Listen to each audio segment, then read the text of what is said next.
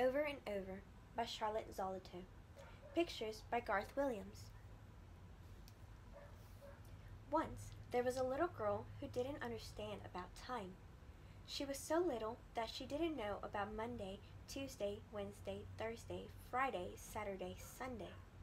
She certainly didn't know about January, February, March, April, May, June, July, August, September, October, November, December. She was so little she didn't even know summer, winter, autumn, spring. What she did know about was all mixed together. She remembered a crocus once, but she didn't know when. She remembered a snowman and a pumpkin and a Christmas tree and a birthday cake, a Thanksgiving dinner and Valentine's, but they were all mixed up in her mind.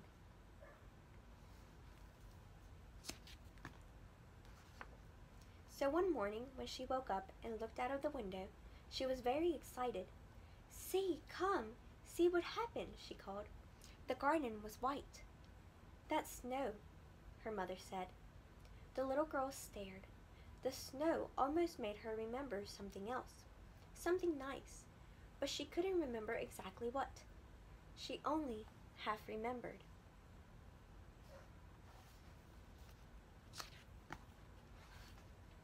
"What comes next?" she asked. "Christmas," said her mother, and one day soon after it was. There was holly on the mantel with shiny pointed leaves and bright red berries. There was a Christmas tree in the corner of the room.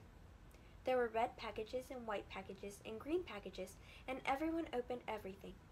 The floor was covered with tissue paper and with little cards saying, "Merry Christmas." The little girl loved Christmas, but she half remembered something else.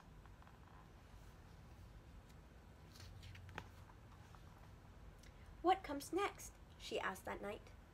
"Valentine's Day comes next," said her mother. The little girl woke up and went to sleep many times, and it snowed and the wind blew. Then one day she woke up, and the breakfast table was full of little envelopes for her. "For me?" she asked. "For you," her mother said. The little girl opened the envelopes. There were red hearts with white lace, and lace squares with purple violets. There were roses with stems and little poems. There were bright red hearts that said, "I love you," and all of them said, "Happy Valentine's Day." "For me?" said the little girl. "For you," said her mother. And the little girl was very happy, though she half remembered something else. "What comes next now?" she asked. "Easter," said her mother. The little girl waited. She woke up many mornings and went for many walks, and had many baths. Then one morning the air was soft and warm, and the birds were singing outside, and the little girl went downstairs, and there was a big basket full of shiny green paper grass and a big chocolate egg with white icing on it. There were some little fuzzy yellow chicks, and one little bunny who played music when she wound him. "I like Easter," the little girl said, but that night she asked, "What comes next?"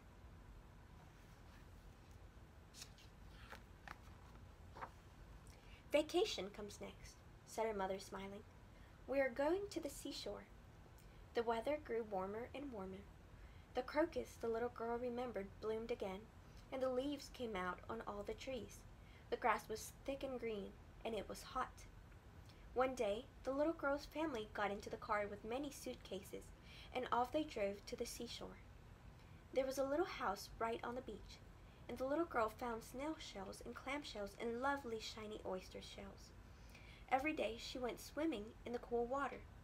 Every night she heard the waves pounding up and away from the sand when she went to sleep. But one day vacation was over, and the mother and father and little girl got in their car and drove home. The house looked bigger than the little girl remembered, and all her toys seemed like new. The leaves began to turn red and yellow and brown, and the chrysanthemums bloomed. The little girl half remembered something again.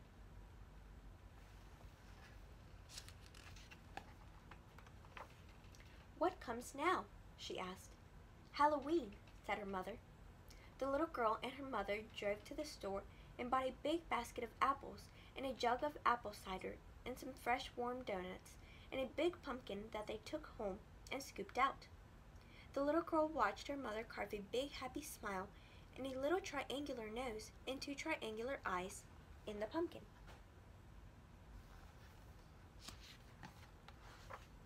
That night, the little girl stood by the door, and every time the bell rang, she asked the ghosts and witches and tigers and tramps and devils who came, "What's your name?" But all they said was "Trick or treat."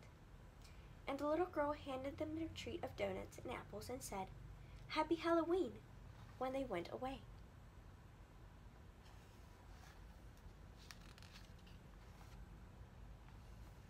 "What comes next?" she asked her mother the next day. "Thanksgiving," her mother said. The little girl woke up one day to a delicious roasting smell and the fragrance of pies. That afternoon, her grandmother and grandfather and uncles and aunts all came to her house for dinner, and afterward they sat in front of the fire and cracked open walnuts and ate the soft, sweet kernels.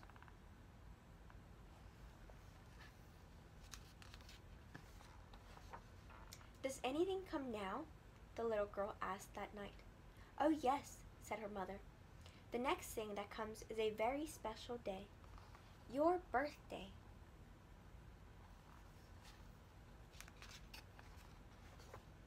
And sure enough, one day the little girl woke up from her nap, and her mother dressed her in her party shoes and her party dress and combed her hair and washed her face. When she came downstairs, the little girl saw the house was full of balloons. There were red balloons, pink balloons, white balloons, blue balloons, and the table was set with a blue tablecloth and pink baskets of nuts, and blue and pink flowers, and funny pink and blue hats. The doorbell began to ring, and the little girl's friends kept coming with presents. When the presents were all opened and everyone had played Ring Around a Rosie, they all sat down at the table. Then the little girl's mother brought in a cake with pink candles. Everyone sang, "Happy birthday to you."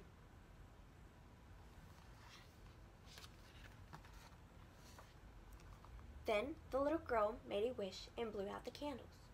"What did you wish?" everyone asked her. "I wished for it all to happen again," the little girl said.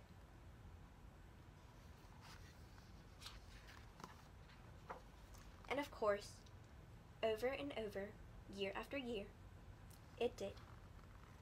The end.